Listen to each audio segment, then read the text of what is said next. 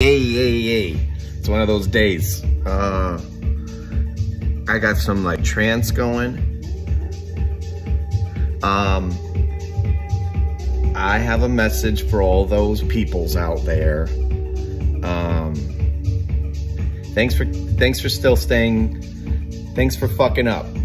Thanks for all those people out there that take on work that fuck it up. No matter what industry you're in. I think us as adults now, all those people that I grew up with, and we're adulting and like we're hiring people and we think that they're gonna do the job or they're gonna show up. And we're already nervous and we've already been price conscious and we're like, here we go. It sucks when it's happening to you, but if you're in that field where other people are fucking other people's shit up, then thank you, actually. Because guys like me and gals like me that are doing the right thing when no one's looking and comes in and offers their services at a already below normal market rate, thanks. But here's the thing though, I got nothing to teach you fucks.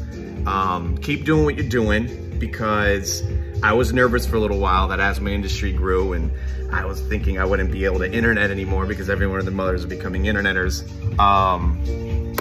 Thanks. Thank you very much.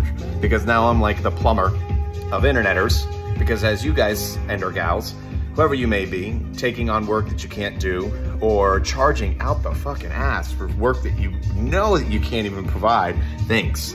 You know exactly who you are. If this message is bothering you, then it's probably you. If it's making you happy, then I love you.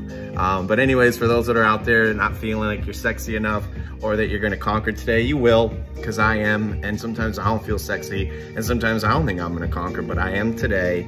And I'm gonna drink that sweet nectar of life. And that's all I wanted to say, so thank you very much. Okay, bye.